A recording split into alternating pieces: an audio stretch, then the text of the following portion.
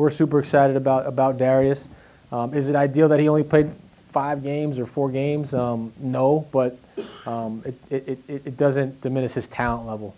And he's healthy, and we're excited to bring him to town. Was there any concern because of the lack of college time? I'm sure he was on your guys' radar at some point. And how did that all come together over the last couple of weeks?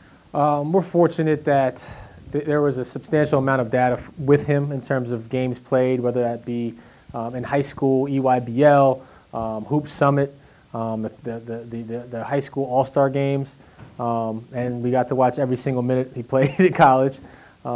He's a dynamic talent, knows how to play the game. I think what makes this decision a lot easier is because of our head coach.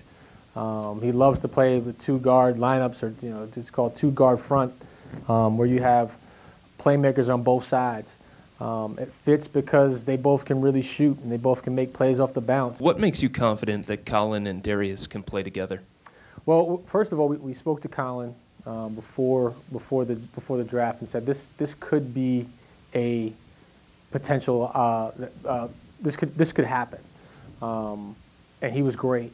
He was great, and he'd been studying Portland all playoffs and sort of studying the 2 guards out there, and so he brought that up. He said that could be us. These kids are so familiar with each other now, coming up from whether AAU or high school or college.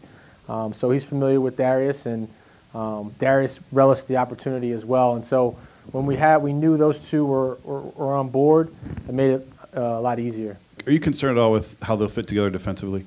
That's a good question. I think what we have to do is build out around them and make sure that we have guys that can switch out, add some more length on the wings, create sort of defensive philosophies that sort of help them. But they can both move their feet. I think Colin's gotten a lot stronger. I think he's a lot better defender than what he's shown. We sort of put him on an island a lot this year, and so I think he improves. And it's effort. It's a lot of effort. But I think personnel-wise, we have to take that into account. So I think the motivation is to give Coach Beilein young talent from the start to develop those guys. And we want to utilize Coach Beilein right now and give him youthful guys that he can develop right away. I think that's the motivation to bring in 3 first-round picks right now.